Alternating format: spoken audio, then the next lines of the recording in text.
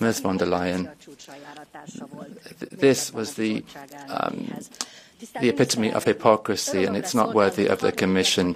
Prime Minister, I am very happy that I can speak here to you on behalf of the Patriots for Europe group, the third biggest in the European Parliament. It's a historic moment, and you can see it irritates Mr. Weber.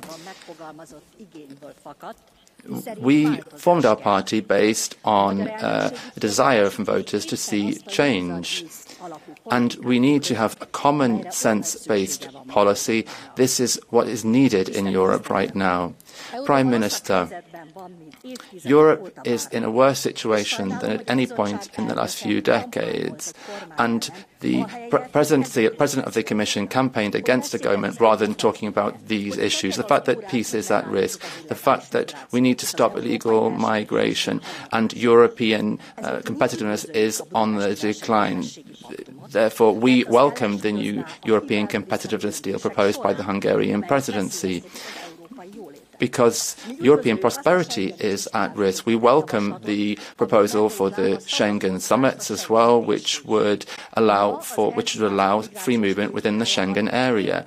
And this is what Brussels is actually destroying, one of these cornerstones of the EU.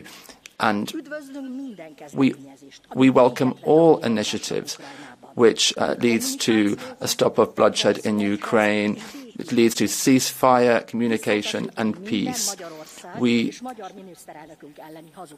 reject all lies used to attack Hungary and our Hungarian Prime Minister. Rather than a hate campaign, we need to focus on European prosperity and peace.